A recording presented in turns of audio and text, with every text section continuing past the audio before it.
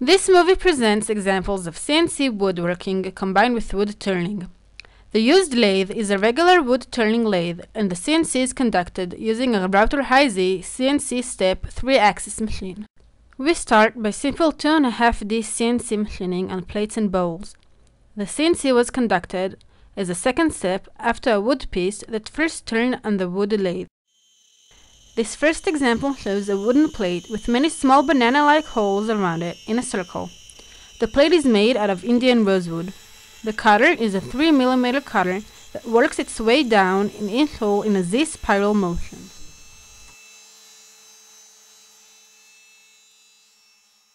And here is the final and finished piece. A second example shows a similar plate, also made out of Indian rosewood.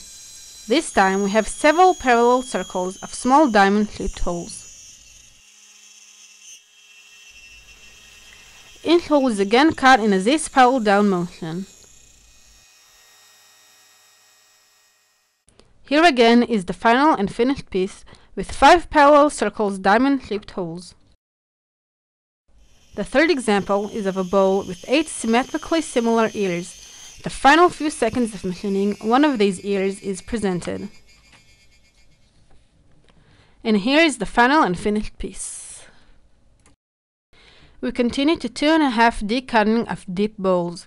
In this bowl, 8 setups were required to cut 8 closed loops around the side walls of the bowl. This process starts with a bowl turn on a wooden lathe to create a facial silhouette. 8 holes are then 3-axis machined on the side in 8 setups, and one of these setups is shown here. This time, a 6mm tool is used in a Z-spiral down motion. Here is the final and finished piece from a general view. And here is the same piece from the side, showing the facial silhouette on the left and the right sides. A similar piece is shown here, this time with 8 cuts of vase-like shapes that can also be seen as 2 silhouettes of 2 faces looking at each other.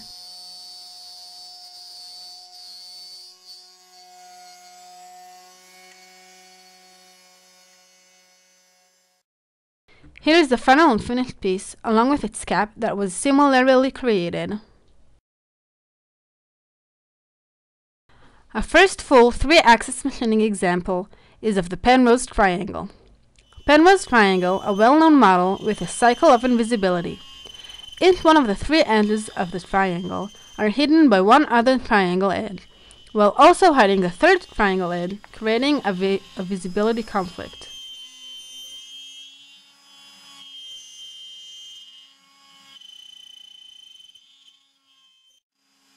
The tangible realization of this so-called impossible triangle is created using 2 setups, one for the top part and one for the bottom part.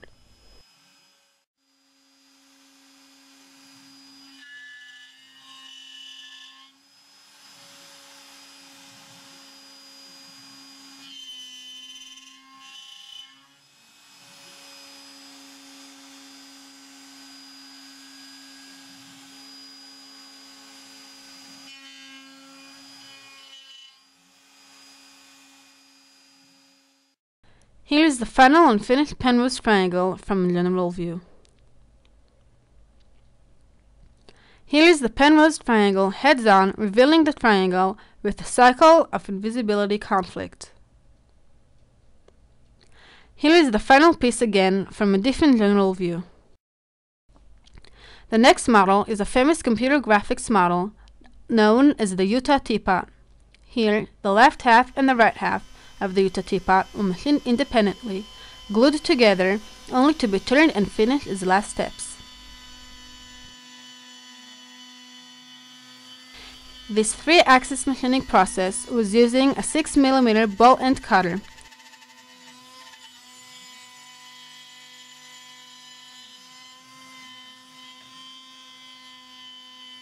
You can see the circular body of the teapot machining.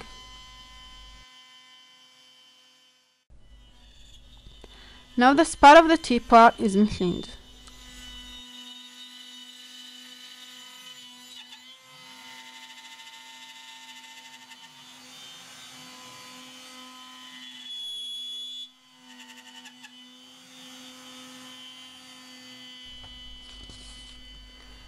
Now the body of the teapot is machined again.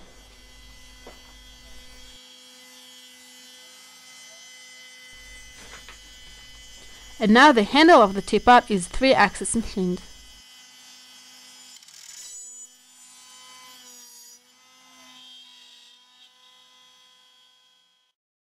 Here are presented the two left and right halves, completely 3-axis machined. This picture shows the two halves glued together, mounted on a wooden lathe, after being turned to remove the inside on a lathe. And there is the final and finished Utah teapot along with its cap that was turned on a wooden lathe. Here is an additional example of a deep bowl with the wickle-like top created using 3-axis machining.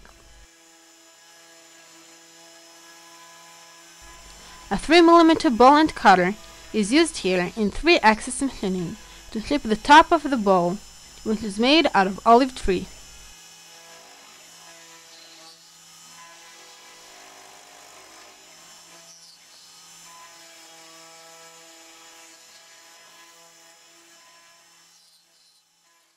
And here is the final and finished bowl with a top wicker style around the bowl.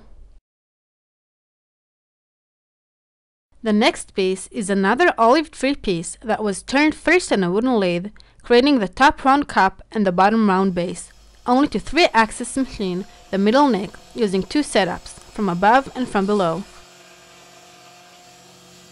The middle neck is 3-axis machined to form the Star of David out of 2 penrose triangles, intertwined together.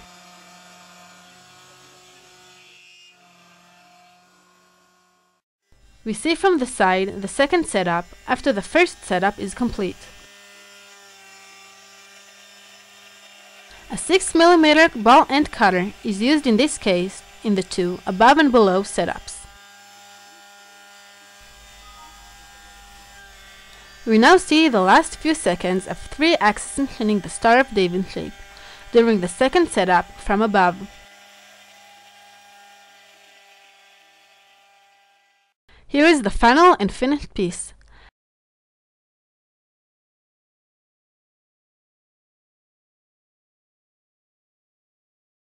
And here are 2 additional views of the Star of David. The next model is an Indian rosewood piece that was again first turned on a wooden lathe, forming the bottom base and the top cap. The middle neck is formed into shoelaces style knot and is 3-axis machined from the outside towards the center due to the delicacy of the knot. We see the last few seconds of machining the second setup, completing the 3-axis machining process of this piece. For this knot model, we also show the CNC 3-axis simulation conducted using the free simulation software NC Sim. We started with a stock transparent and now it is opaque. The toolpath display can be removed for better visibility of the final part. We now jump to the other side, making sure the knot is machined from the outside in.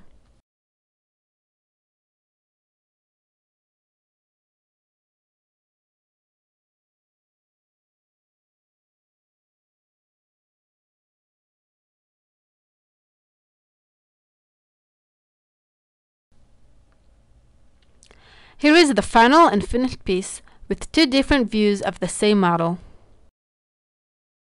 The olive tree piece is also formed out by first wood turning the cup and the base, but now the middle neck here is 3-axis machined to create a real knot. In fact, the 3-axis machining was incapable of reaching all locations, and manual carving was also required in this case. And here is the final and finished knot piece in 2 different views.